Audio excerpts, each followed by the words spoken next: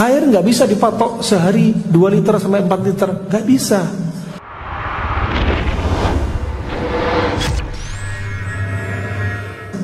Karena aktivitas kita tiap hari beda-beda.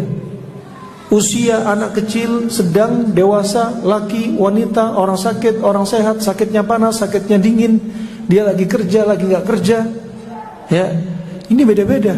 Nggak bisa disamakan orang di luar di bawah terik matahari minum 4 liter, 3 liter misalkan, dengan orang rumahan 24 jam di bawah AC, jarang gerak. Nggak bisa disamakan. Sangat ilmiah pendapatnya para ulama.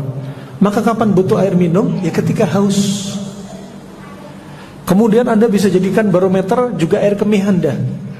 Kalau air kemih Anda putih terus, ya, bisa-bisa Anda kebanyakan air. Kalau air kemih Anda kuning pekat, berarti Anda kurang minum air.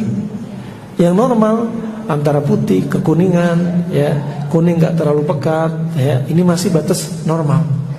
Ya, putih sesekali, kuning agak kuning sesekali, masih dalam batas normal.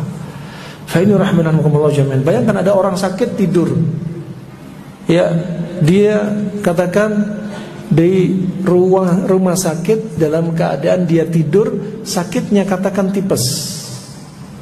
Dia tidur di bawah AC, suruh minum 4 liter, apa yang terjadi? Paru-paru isinya cairan, usus isinya cairan. Nah, ini apa? Harusnya dipikir, fa'tabiru ya ulil absar, fa'tabiru ya ulil albab. Wah, yang punya akal mikir. Anda diajarin untuk apa? Belajar konsep sehat sebagaimana agama. Inna hadzal din yusr. Agama ini mudah. Sama, untuk sehat itu mudah. Gak harus Anda untuk sehat dituntut Anda semua jadi dokter. Siapa yang jadi pasiennya nanti?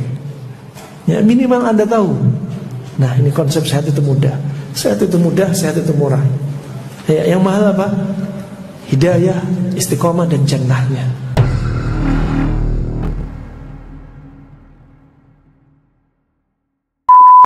Al-Amwah, menemani ibadahmu juga hijrahmu.